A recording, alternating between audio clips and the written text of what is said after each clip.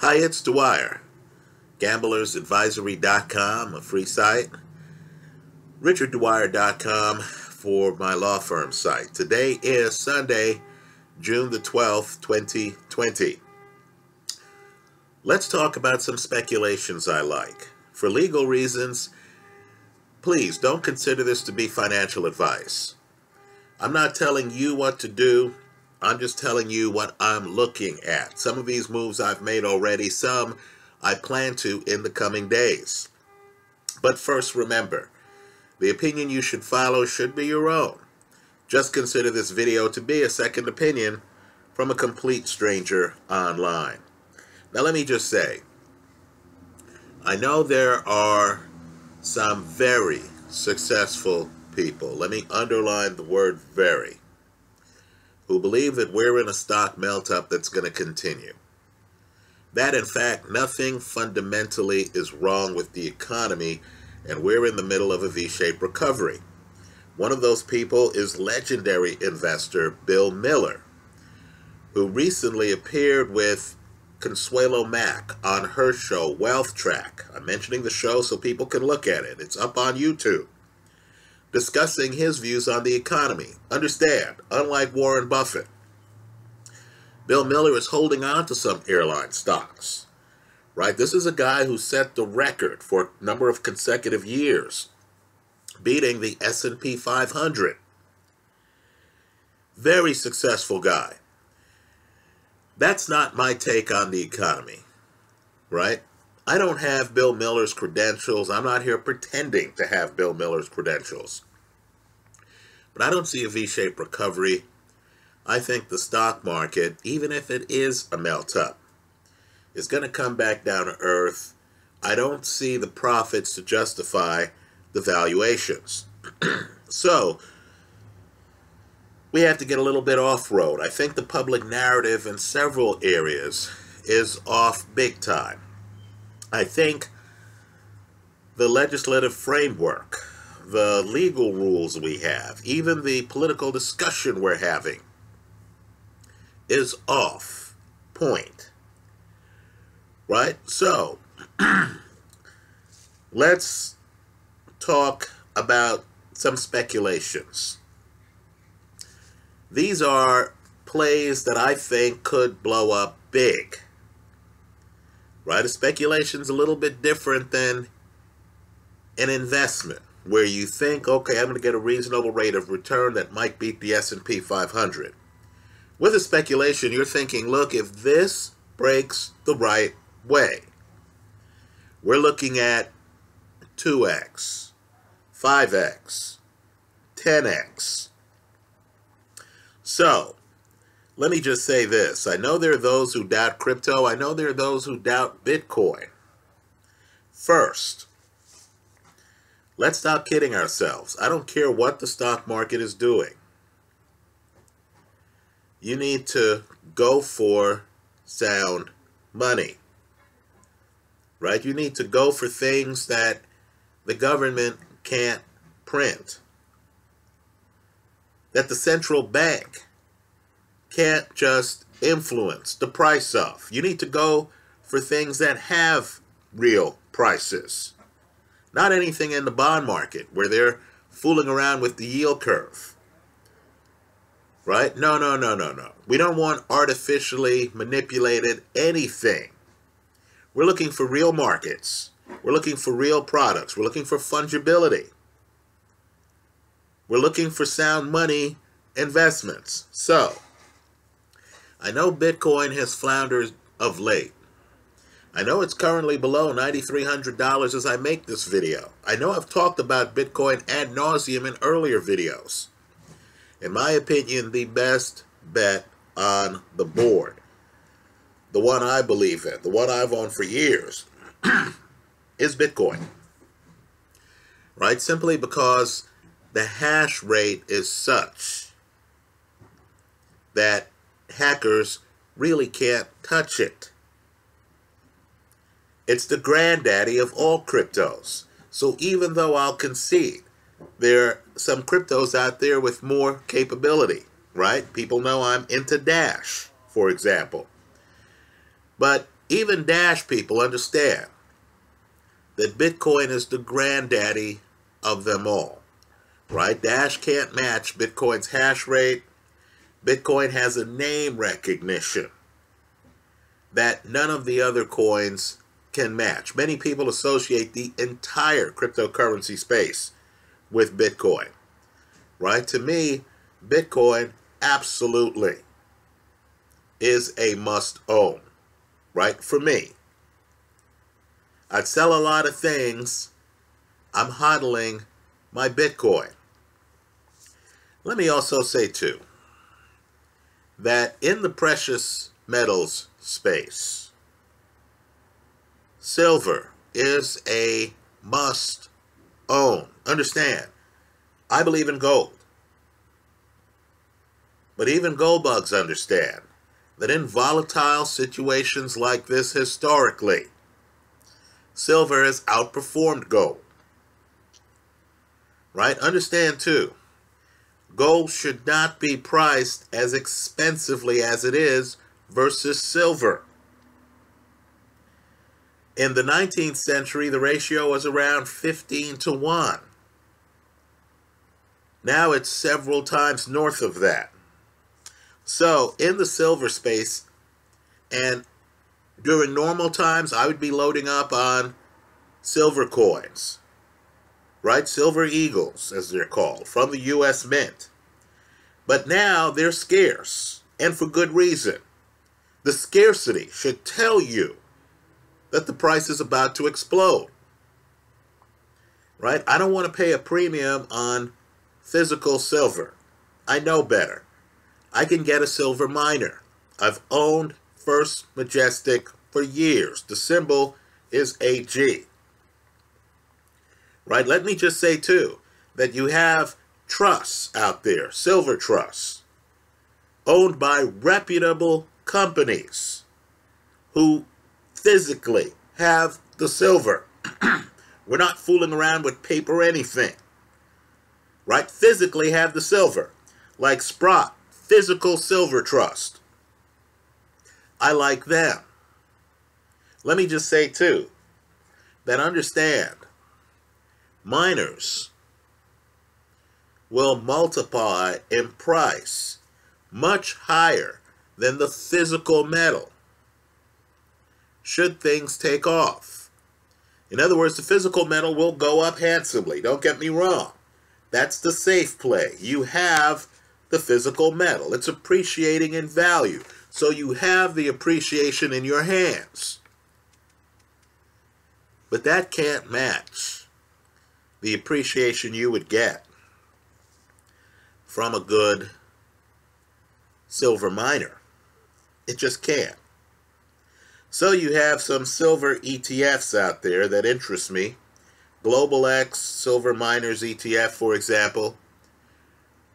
Right? That interests me because if, in fact, in my mind, it's a when, silver takes off, I think these silver miners, First Majestic, for example, are going to explode big time.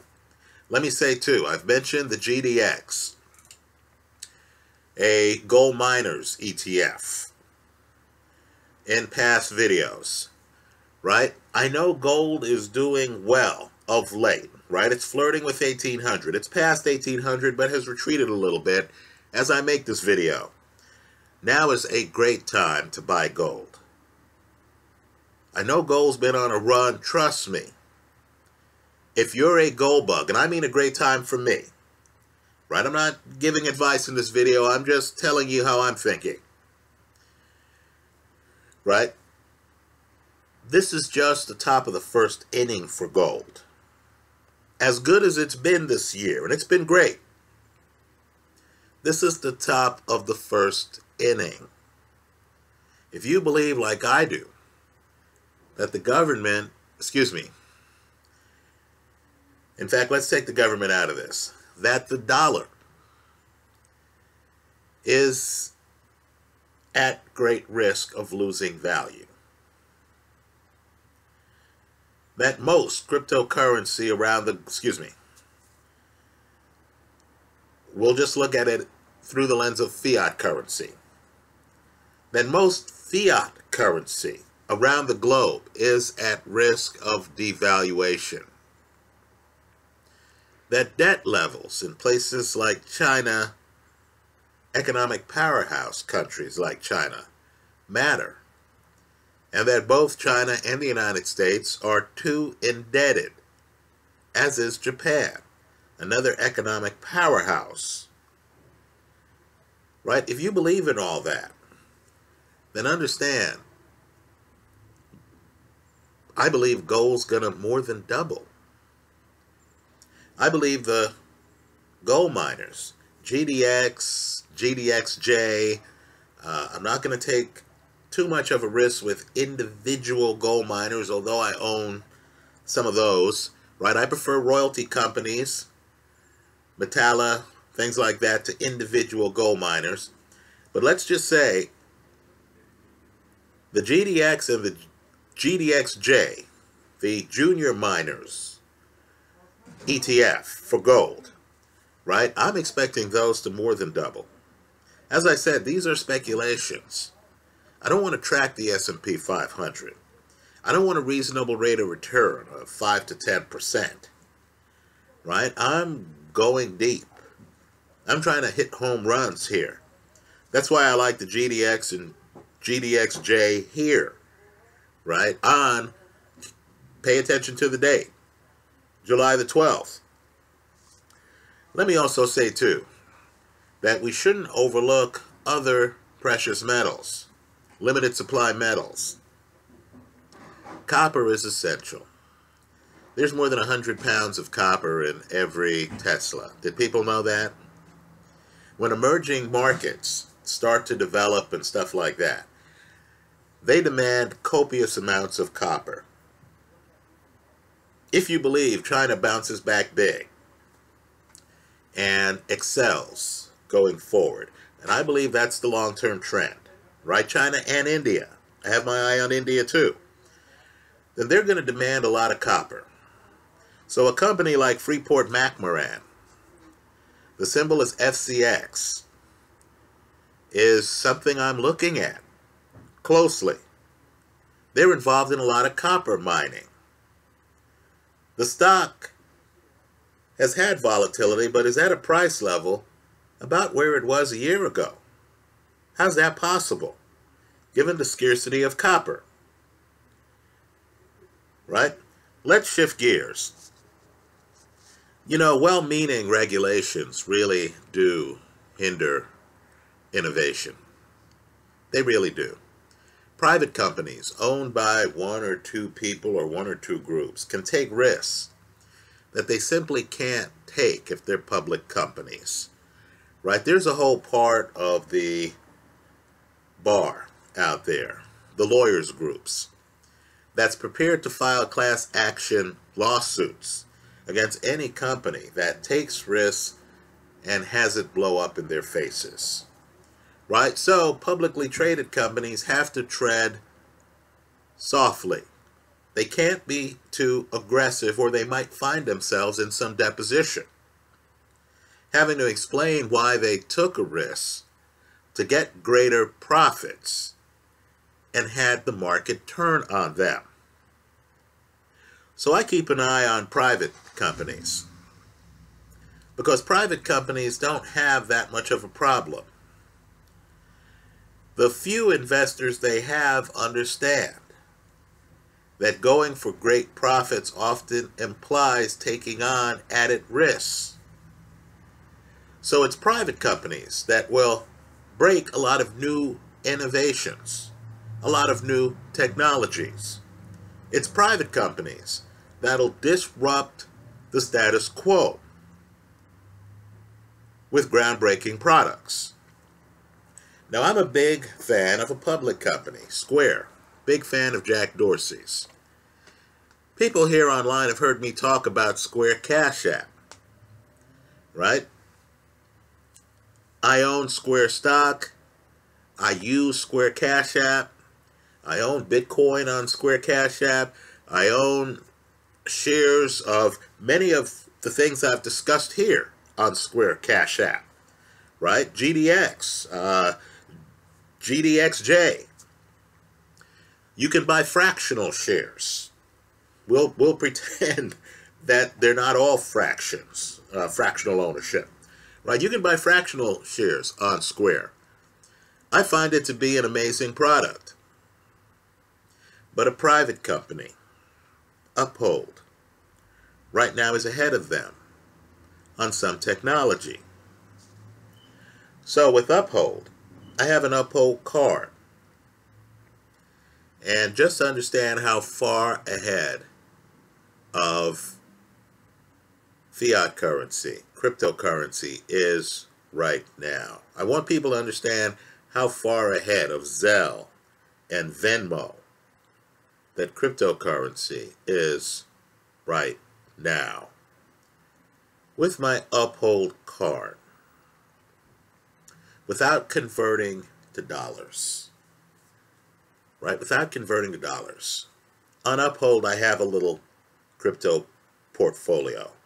I know Trace Mayer, who I admire greatly, says if you don't own the keys, you don't own the cryptocurrency. That's great advice. But I'll take my chances for liquidity purposes so I can use a Visa or MasterCard and do a regular credit card transaction in a world where very few people are prepared to allow you to do cryptocurrency transactions. They don't want to deal with the exchange rates and figuring that out. They have regular cash registers. They don't have digital wallets. Okay, fine. So on Uphold, I have a few cryptocurrency. Uphold allows you to hold different types of cryptocurrency. So what Uphold allows you to do is on the app, you can say, you know what, I'm going to spend some Bitcoin Cash today. And you can link your credit card to Bitcoin Cash, right, to your Bitcoin Cash holdings. So you can see about how much is backing your credit card, right? If you have $50 worth of Bitcoin Cash and you link your Uphold card to your Bitcoin Cash holdings, you have $50 worth of spending ability on your card, right? Think about it. So you know the rest. I believe in Bitcoin Cash. Not as much as Bitcoin, but I believe in Bitcoin Cash. Bitcoin Cash doesn't have the hash rate Bitcoin has. We'll save that for another video. But I had a little extra Bitcoin Cash. I said, let me link it to my Uphold card. Then I went out to a vendor. I bought some coffee. And you know the rest. The transaction processed just like any other credit card transaction.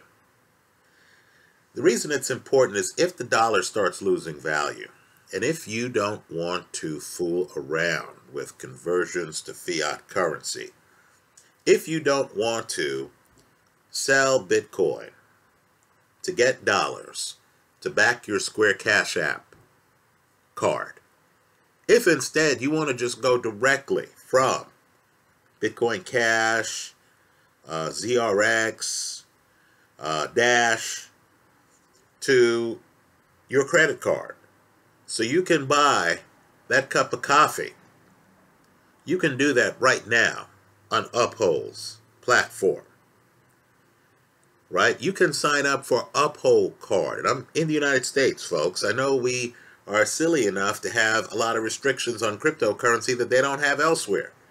But understand, I have used the Uphold card in the United States, right? And I've converted crypto into coffee and stuff like that quickly, right? At merchants that accept MasterCard. The technology isn't coming, folks. It's here today from Uphold, right? So let me just say, a lot of what people have heard is simply inaccurate. I speak with our teenagers here, and you know the rest. I'm hearing stuff about, Bitcoin being hackable. In what world is that with this hash rate? I'm hearing about merchants not accepting Bitcoin Cash. How's that possible when you have the Uphold app? Understand, the narratives are false. I expect Square to get to where Uphold is on Uphold's technology. So let me just say, all of these cryptos that you supposedly are hearing are failing, who happen to be in the top 10 in market cap, like Bitcoin Cash, don't believe the narratives. The usability of Bitcoin Cash has never been higher. Understand, we're in a world where already people are using Apple Pay and GPay. They're putting their cards in their phones. This is leading up to a realization that government-issued fiat currency not only can't match the ability to retain value that limited supply crypto has, but they can't even match crypto technologically. Understand, my Uphold card in a fiat world would be the equivalent of me having yuan and bolivars and dollars and being able, for a transaction, to pick the currency and link it to my card.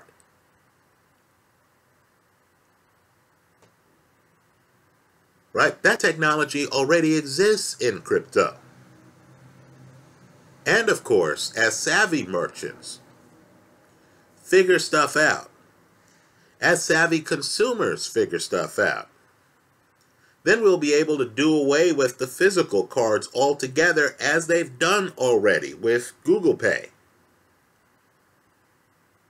Right? With Apple Pay. We'll be able to do away with the cards and just have customers pull up to the window and decide, okay, which currency am I going to use today?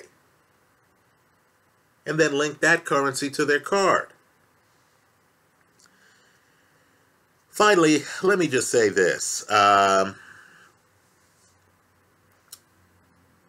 Let's talk about your Amazon Echo. Your Amazon Alexis. I have to whisper it because I have an Alexis in the background here.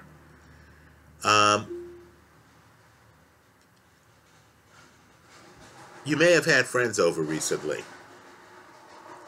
You may have had Amazon Music or Apple Music on in the background.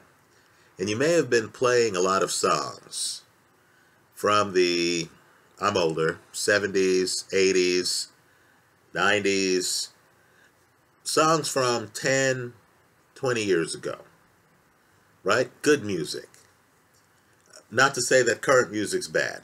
Let's say you're playing Nirvana or something like that from the 90s, and you realize that the world's changed, right?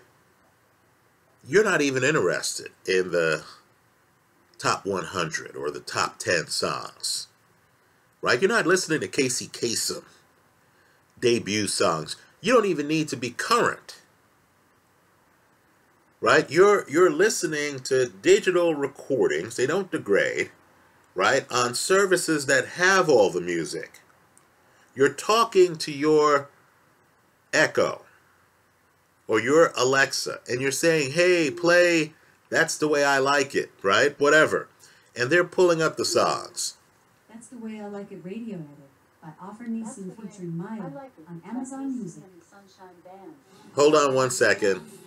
Alexa, stop.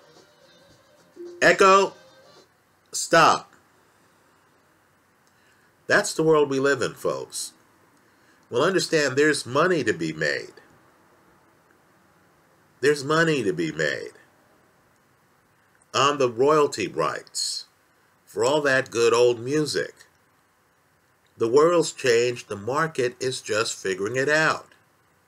In the old days, unless the music was classic, older music was undervalued in the market. Who was going to pay big money for royalties on a song that was a hit 30 years ago? But now, people are listening to that. Not only that, if I bought an album, let's say I bought that KC and the Sunshine Band album back in the day, I could play it 1,000,000 times and the artist gets no extra money because I've already bought the album. Well, no one's buying albums anymore. They're streaming. And understand how streaming changes the game. Every time the song streams, the artist gets a royalty. Right? Every time. So, you have companies now that are out there buying the catalogs of these old bands. You remember a few years ago we heard that Michael Jackson couldn't be having financial problems because he bought the Beatles catalog. You remember that? That's how lucrative these catalogs are. Well, what if I told you that there's a company going around right now, well-connected company, that spent over $1 billion buying up music catalogs of bands. And they're ingenious. They're approaching songwriters, and they're buying their catalogs. So, investors in the company are able to make money, royalties, every time the song is played, legally, pretty much anywhere in the world. Now, grandma and grandpa are probably just figuring out how to talk to their Amazon device. Right? They're learning how to say, hey, play Bootsy Collins, right, from back in the day. The technology and people's awareness of music catalogs, of Apple Music Unlimited, Amazon Music Unlimited, it's just coming around. Let me also say that this company has been so aggressive and so successful in buying music catalogs that Metallica recently signed with a rival group that's new in the game. In other words, the game right now is the Wild West. Companies are just starting to fight over this musical intellectual property.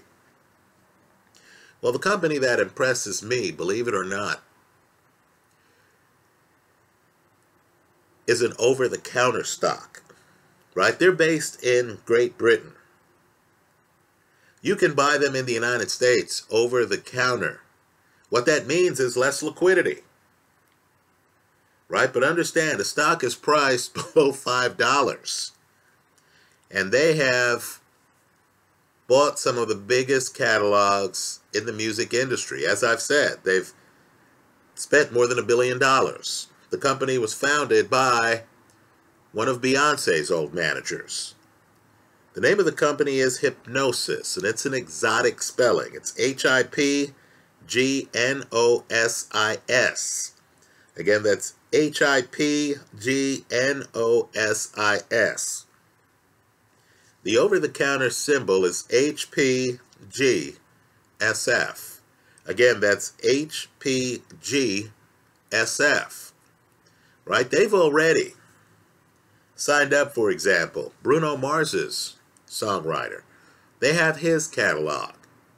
Right? So Uptown Funk and stuff like that, they get a cut every time it plays on a streaming device. Folks, the future's streaming. If you were at a party and you saw the host swapping in CDs, you would ask yourself, what's going on here? Right? You'd say, CDs? Who uses CDs anymore? Right? Understand, if the person taped stuff off Amazon Music or Apple Music, well, during the taping... To listen to Apple Music, enable the skill and link your account. I've sent the details to your Alexa app. Again, that's the world we live in.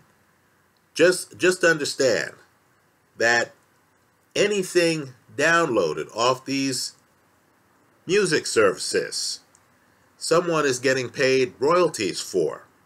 Why not have that someone be you? Right? Your friends are dazzled when good music plays on these devices. Mark Cuban, billionaire Mark Cuban, talked about how if he were hustling today, if he were trying to get started, he'd be working on apps for these devices. Right? I won't say the device or it'll start talking to me again in the background here. Right? Just understand, you can profit from owning the intellectual property rights, right? The musical royalty rights on the content that no doubt will increase over time in the number of times that it's streamed. So a speculation I'm looking at is hypnosis, right? You can go in right now and grab royalties on some of the most popular songs of the last 40 years. The stock's dirt cheap. It's just starting out. They've already spent over $1 billion. People in the industry know them. Now, the price of these music catalogs is starting to go up because they're in the market.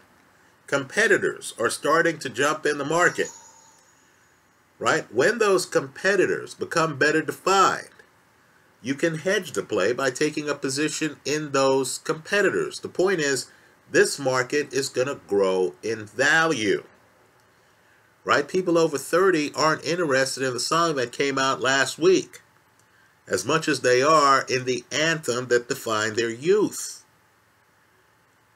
right? Some of these songs, you know, the Beatles are still popular. Some of these groups, some of these songs have spawned cultures that will continue to demand that these songs be streamed. Understand, we're in an on-demand world now. Right? The songs that are streaming on your device are the songs you want to have streamed on your device. I believe hypnosis is a speculation that I have to consider, and it's one I want to be a part of at this price level. That's how I see it. Let me hear from you. Let me close by saying this. In the crypto world, I believe there is crypto dynamite out there. A cryptocurrency that, quite frankly, is exploding and is on the verge of gapping up. Huge. Right? That cryptocurrency is Chainlink. I've mentioned it in earlier videos. Understand, these smart contracts need information. They need price information. They need to know when certain events happen. Right? The crypto community is growing up. It now needs connections to the real world. That's where Chainlink comes in. Right? Chainlink can literally advise smart contracts as to whether or not certain criteria has been met in the outside world. Folks, that's an essential service. Chainlink seems to have the jump on everyone. It's still selling below $10 a coin. You can pick up Chainlink at places like Binance.us. Right? I think Chainlink, and I'm into Bitcoin, I'm into Dash, I'm into Bitcoin Cash. I'm just telling you that I think Chainlink is uniquely positioned, as I also believe Cardano is uniquely positioned. Right? Let me add another caveat too. I know everyone's waiting for Ethereum 2.0.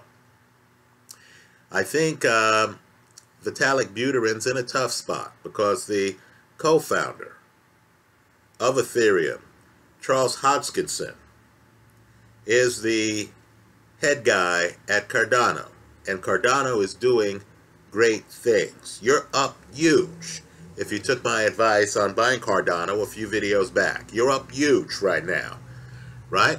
So Ethereum 2.0 wants people to believe that they're going to upgrade the network within the next few months, right? You have an outfit, Matic Network, MATIC, that increases the scalability of the current Ethereum.